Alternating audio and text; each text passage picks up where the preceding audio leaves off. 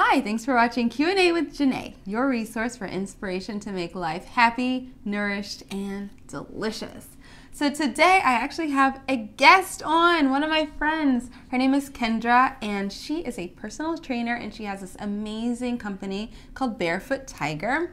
And with Barefoot Tiger, basically she offers in-home personal training, yoga, and Pilates. Right. And so the reason I have her on today is because I had a question sent to me from Misty, and Misty is pregnant, and she wanted to know, Janae, what are some healthy plant-based tips that I can apply to my pregnancy?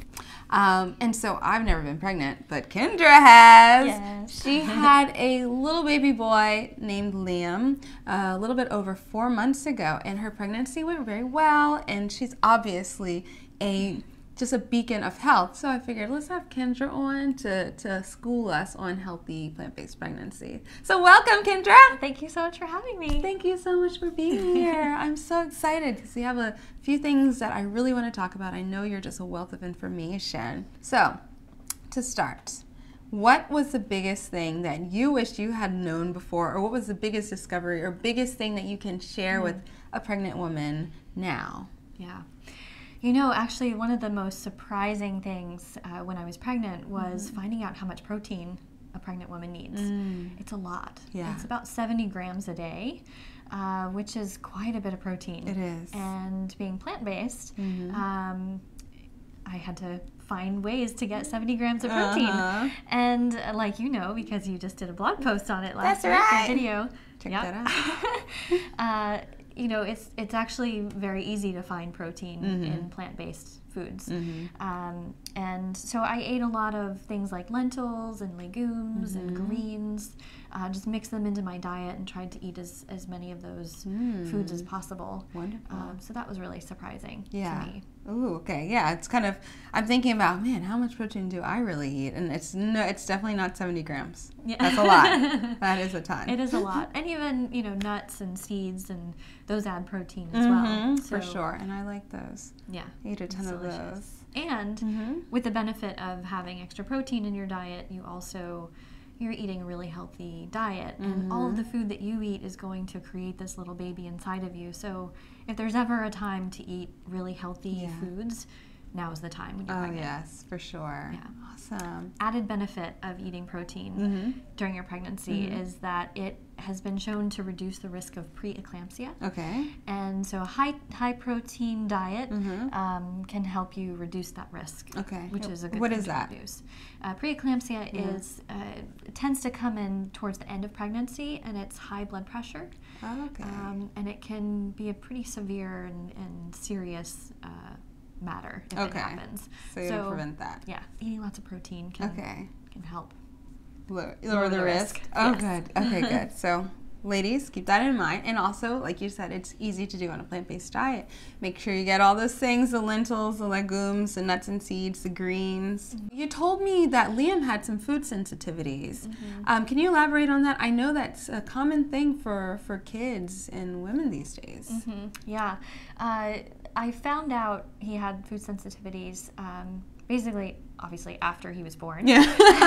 Yeah. But it showed up in him being a little more fussy, having a lot of gas, being really uncomfortable. And the biggest hint was in his poop. Okay. So if you have a small baby and they're very fussy, they tend to get really fussy around when they eat, and they have poops that are not your usual color, and you can look that up online. I'll spare you the details. Okay. I would talk to a pediatric gastroenterologist or your pediatrician, and we figured out, working with our pediatrician, that I needed to eliminate a few foods from my diet. Right. And what were those? The common allergens, the most common is milk, cow's milk, and soy. Okay. Also eggs, nuts, and wheat. Wow. So for me, I did a pretty strict elimination diet, Yeah. and I took it all out. A So lot. I wasn't eating dairy already, and I wasn't eating eggs. Oh, that's right, yeah. So I took those out, or they were already out. Yeah. And so I took out soy, nuts, and wheat, and slowly reintroduced them back in to see, what effect it would have on my baby. Right. And it was so amazing. Once I took these foods out, it was like I had a different baby. Really? And it took a week. Really? Yeah. So fast. Yeah. It took about a week to get out of his system, maybe 2 weeks. But once it goes out of his system, and it takes a while to get out of your system too if you're breastfeeding, but then reintroducing them, then we could pinpoint exactly what it was. Wow. And it just makes for a much happier baby. Yeah. So I think it's a great idea for pregnant women to cut out dairy and soy, the two main allergens, while they're still pregnant. And then afterwards, if you find out that your baby is fussy or just has fussy periods, maybe try eliminating other foods and see if that helps. And it's hard to deal with a baby who's really fussy. So if you can try cutting those things out and see what effect it has, it can make a huge difference. Man, that is surprising. I mean, that's awesome. That's really good to know. Because I'm sure that a lot of women have fussy babies and babies, gassy babies, and babies with maybe irregular poop too, but are not thinking that it could be the food. So that's a really good piece of advice. Yeah. Thank you. We know Kendra is a personal trainer and a yoga teacher, so I imagine that you were pretty active during your pregnancy. Actually, I know that you were. And so how was that? Did that really affect the pregnancy, and was that an important part for you? It did. Yeah? It really had a positive effect on my pregnancy, and it was a huge part of my pregnancy because of the work that I do, but also I really wanted to stay active and stay healthy and make sure that I was setting myself up for a faster recovery too. So doing a lot of prenatal yoga. Actually, I did yoga every once in a while. I walked a lot. Okay.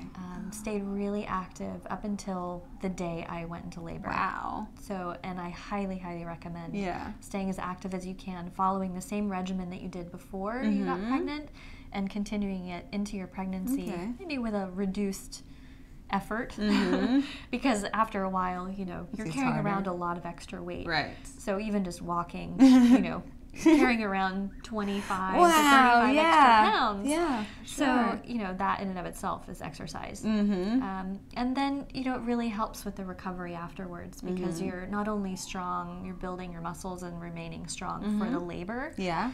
You're also making sure that you can recover well and making your recovery easier. Of course. Bounce back. Definitely. Afterwards. Oh, and tell us about, so Kendra has this amazing, funny story about after you gave birth. Yeah. So, a good lesson to why you should be active. Right after I gave birth, so I was in the delivery room. I had just given birth, natural unmedicated childbirth. Yay. Wow. My doctor said, not 3 minutes after, he said, "Do you do yoga?" And I said, "Yes, I do." He said, "Those yoga women are strong." Oh, okay. Yes, we are. Yes. So he pinpointed that I do yoga right from the get-go. That's amazing. It was really, really helpful. So it shows you how important that is. Wow, so that was just so helpful. Just to wrap up though, just to repeat what we covered, protein being extremely important for pregnant ladies, and how easy that can be on a plant-based diet with the lentils, other legumes, the greens, the nuts and seeds. Nice, awesome. Also the allergies and the food sensitivities, that is just so good to know. I didn't realize how that could really affect the baby, so thank you. Oh, and of course, staying active. Ladies, remember that. Keep that in mind. Staying active is so important, even when you're pregnant, and of course before as well. So, cool. And so, Kendra, where can we find you online if people want to look you up? Yeah, so we're at barefoottiger.com, and we're also on Facebook and Twitter. Facebook is Barefoot Tiger Live Well, and Twitter is at @barefoottiger_tiger. Awesome, cool. And if you have any questions, if any of your viewers have questions for us, either activity or pregnancy questions, you can email info@barefoottiger.com or leave comments down there in the comment section. Yeah, she's going to be, if you guys have any particular specific questions that you want to share publicly in the comments section, Kendra can answer them for you there. Awesome. which is awesome. And is there anything else, I don't know, that you wanted to share? You know, actually, one of the best gifts, if you're wondering a gift, if you're trying to find a gift for a pregnant lady in your life or a new mama in your life, the best gift that I could have possibly ever received was food delivery from this lady right here. Oh, it was really? Amazing. So I'm Janae, happy. Thank you. the Sweet Potato Soul Kitchen delivered a week worth of food for this new mama, and let me tell you, new mamas love that. Yeah. It was so easy to eat really healthy foods and knowing that it was made with love from you, and I was nourishing myself and my baby, and all I had to do was just pop it in the oven, Wonderful. reheat it, and it was so delicious. Thank you so much. Oh my God, thank you. And thank you for coming today and sharing all of your wisdom and knowledge with us. Thank you for that having was me. fabulous. Great. Remember to leave your questions and comments for Kendra and me in the comment section below. And if you have a question for a future episode of Q&A with Janae, leave that there too. Do you have a pregnant woman in your life? Share this video with her right now. For more healthy eating tips and free recipes, visit my website, www.sweetpotatosoul.com, and follow me on Facebook, Instagram, Twitter, and Pinterest at Sweet Potato Soul. We'll see you next time. Bye-bye. What about on social media? Because I know you're on Facebook and Twitter. Facebook, Barefoot Tiger Live Well, and on Twitter. Barefoot_Twitter. Okay. No.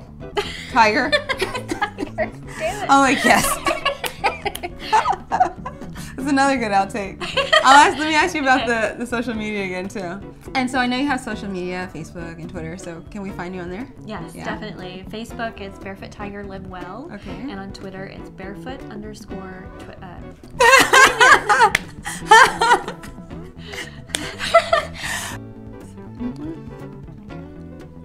Well, they just gotta keep their lips nice and moisturized. Right. My mom. I gotta get my eyebrows done later today, too. Oh my God. This would be a good outtake. Are you filming that? Oh, great.